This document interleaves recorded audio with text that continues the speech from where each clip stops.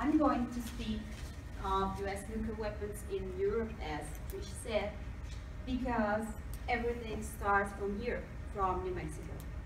And this is the topics we are going to see together this morning, and we're going to speak about the origins, features, modernization program of US government, the non-proliferation treaty, and some works that are ongoing at some facilities where these weapons are stored. So, Europe hosts some 180 US B-61 gravity bombs. And why does everything start here? Because these weapons are designed, tested, and partially built here in New Mexico. The United States planned a $1 trillion program to modernize all the arsenal, including these weapons. And so, the new B-61-12, that would be strategic weapons, would be the first strategic weapon to get to Europe. And they will be developed here in New Mexico.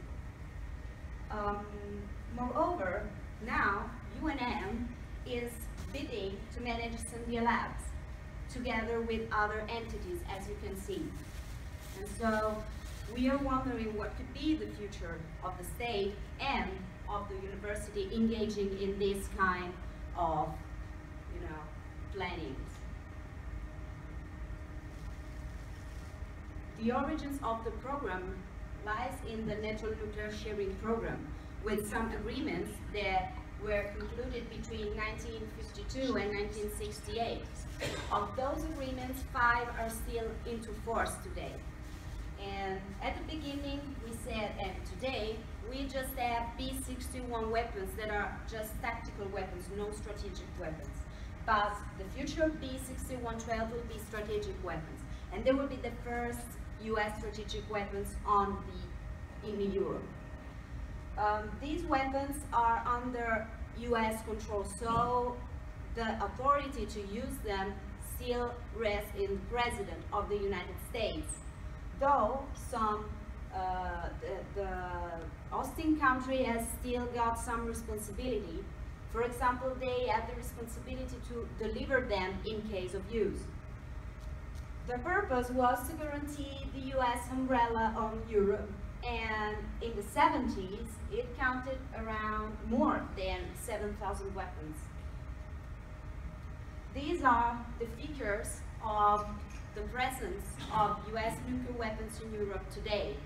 As you can see, they're stored in 5 countries, and the only country that has got 2 air bases that host them is Italy. Just one thing, that the first 4 countries you see have got a sharing agreement with the United States. That means that they will use their own aircraft to deliver US nuclear weapons.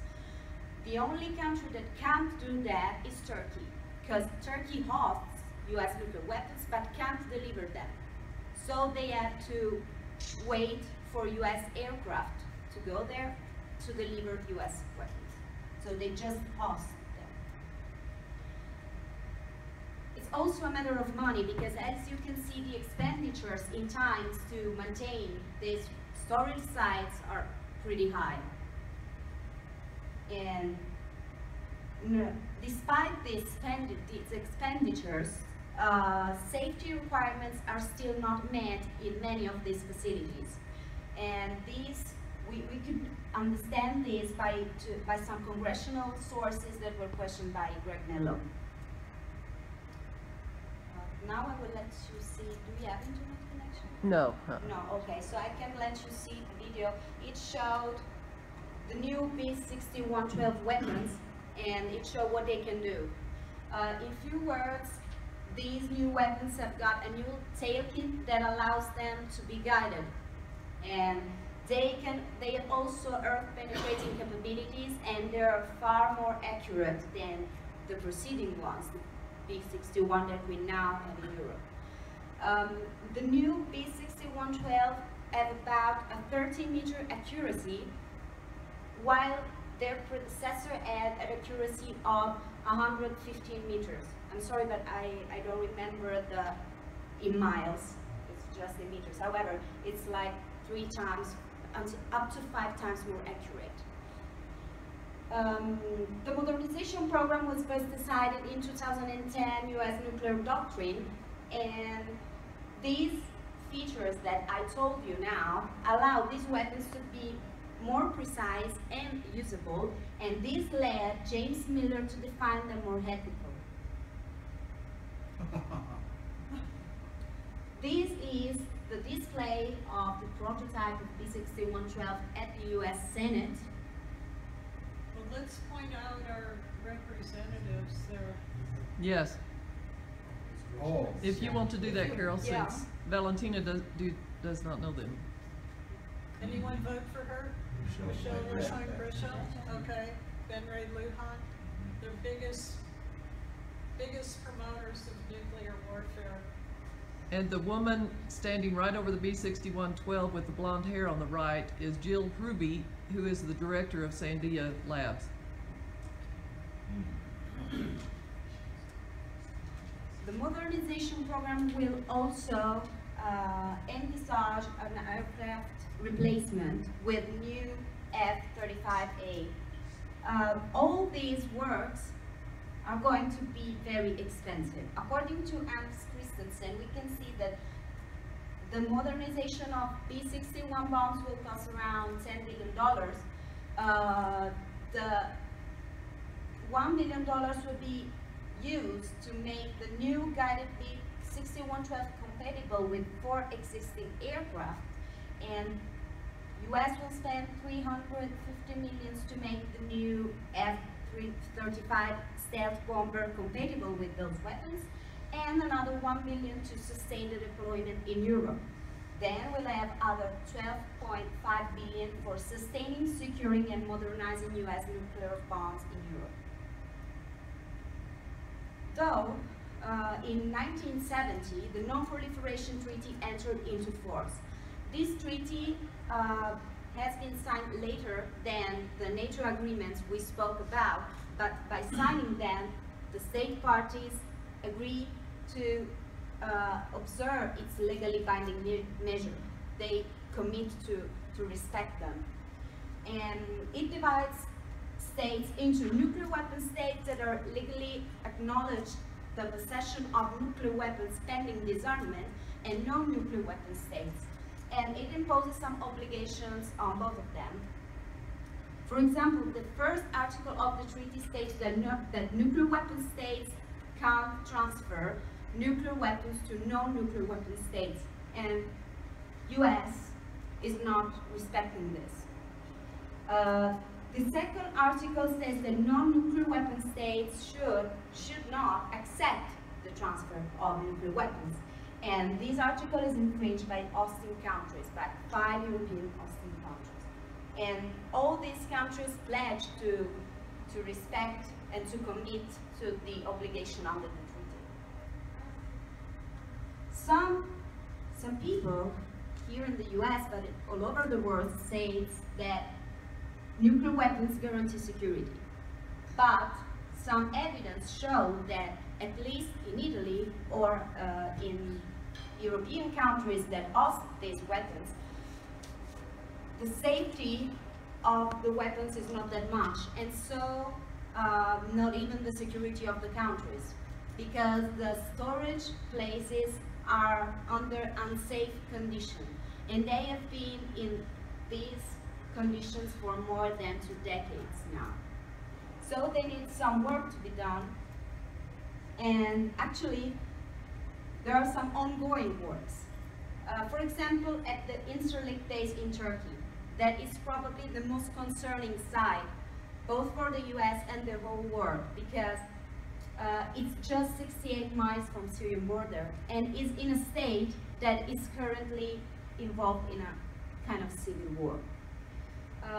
This is the only air base in Europe without nuclear-capable aircraft, as I told you, and the work that are ongoing could be are needed to guarantee the safety of the bombs stored there, and they will cost more or less 26 million euros.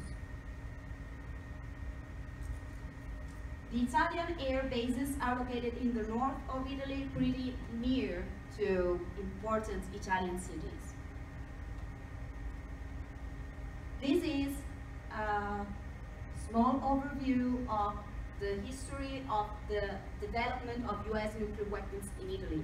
And as you can see, we have seen several kinds of weapons starting from 1956. Italy is the only country that hosts US nuclear weapons in 2 facilities, and we have the greatest number of them. And we also around the 39% of total US nuclear weapons in Europe. How do we know that these facilities host nuclear weapons? The Italian government keep on denying this, but we know that because in Gedi at least, there is the presence of this munition support squadron, and the definition of this team is a team that is responsible for receipt, storage, maintenance, and control of US nuclear weapons. So if there is one of these squadrons, there are nuclear weapons. And also in Italy, we have some ongoing works to increase physical protection. That means get these spaces more safe against smugglings, or whatever, people to get there, or intrusions, something like that. This is a picture of the Aviano Air Base, and this one of Gedi Victoria Air Base. Last year, some Italian politicians discovered that in 2014, the Italian Ministry of Defense signed an agreement to modernize the weapons storage and security system, which are the places where nuclear weapons are stored. And only the draft costed 215,000 euros. And the estimated expense to complete the project is 15 million euros. Local politicians and persons are concerned of the presence of US nuclear weapons in the area, and so there were 2 motions to ask the minister about this matter, but the minister has never answered. And there are still persons coming from the US, because last March 300 new US personnel came to Aviano Base. Speaking about the physical protection, we had some real problem with that, because last July 2 alleged terrorists tried to break into the Gedi Air Base. They were arrested and sentenced to 6 years in jail, and then expulsion from Italy. But this means that we actually have a problem with these places. As I told you, Italy denies hosting US nuclear weapons.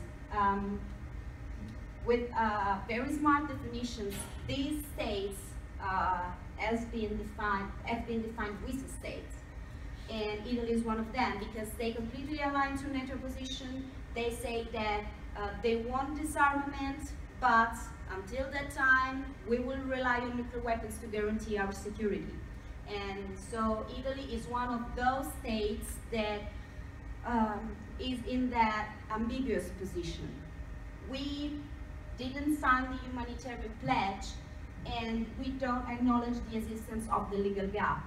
The legal gap is a doctrine that states that nuclear weapons are the only weapons of mass destruction that are not legally prohibited, because we have an international treaty that prohibits chemical, radiological, and biological weapons. The only missing is nuclear weapons. So what is the NW in that sign? NW is nuclear weapons. Oh. Yeah. And so why does Italy behave like that? Probably because nuclear weapons can be used as a bargaining chip with US, because we would probably use them as a guarantee to have an answer to our future demands to the US. And we also fear to lose the NATO umbrella and the US friendship. And that now, at the moment, since we are a quite weak power in the international landscape, we need that very much. I tried to make a small research about the public opinion on this issue, and in Italy, people just don't know anything about nuclear weapons. They don't even know that they're present on our territory. The only exception is the population that lives near the bases. And as I told you before, there were these motions. One of these was motion 174 that was called the motion to investigate risks connected to the presence of nuclear warheads on the territory. And it's still unanswered. We really don't know if anybody will be saying anything about this ever. In Belgium, there is a strong fear of nuclear terrorism. As you know, Belgium has got some let's say, problems with its nuclear centrals that use nuclear energy for civilian purpose, but they always have this terrorism problem inside their country, and it could involve not only the civilian use of nuclear weapons, of nuclear energy, but also nuclear weapons. In Turkey, I personally met ICAN Turkey, that is an organization for a campaign on the abolition of nuclear weapons that works in the country, and they say that people are more focused on the problems that they feel more, like refugee crisis, the war that is also in Syria, but especially in their own country. In Germany, in 2010, the Bundestag urged the government to work vigorously within the alliance and with our US allies for the withdrawal of US nuclear weapons from Germany. But anything changed from that moment, and an IPPNW poll shows that the 93% of the population want nuclear weapons to be banned. In Netherlands also, there was a citizen proposal to ban nuclear weapons, and it was adopted by the majority of the members of the parliament, and though the government refuses to accept that, and so these members of the parliament are issuing several motions to pressure the government to accept the will of the population. Thank you, everybody. Thank you.